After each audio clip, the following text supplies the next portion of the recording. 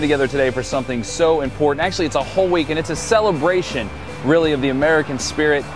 This week, we are trying to raise the money to build Kyle Hockenberry a smart house. It has all the technology in it that will make his life a little easier, as he gave so much and lost both legs and an arm. It's important to you as not only someone from the Mid-Ohio Valley, but as an American, and celebrate the incredible piece of artwork that has been given to all of us in honor of Kyle by an incredible artist named LoBaido.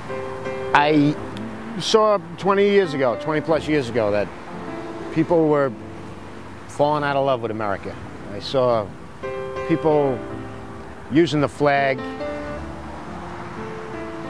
you know, in a negative way, desecrating it, and just not appreciating it, and just, you know, whatever it was, political rhetoric, whatever it was, there was no place for that to happen, and I was overwhelmed and saddened that so many Americans, you know, were disregarding what made this place so great.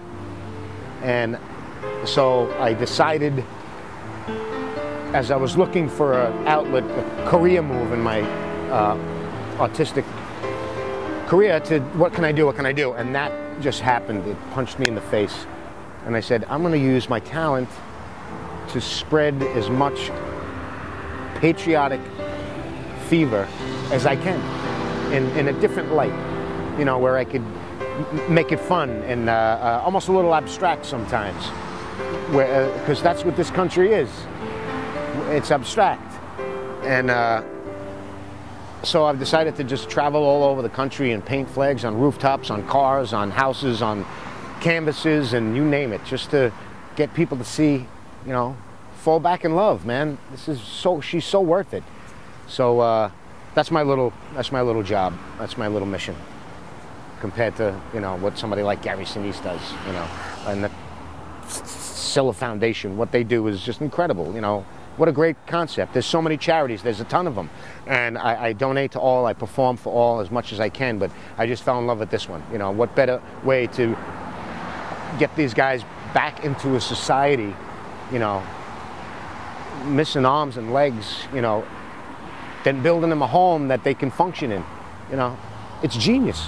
And it's working out. And these homes are getting built. So my little bit that I'm doing makes me feel good. I feel really good about it. You know, this place is, you know, it's the greatest show on earth, and till my last day on this planet, I will be painting these flags and letting people know how much I love it here.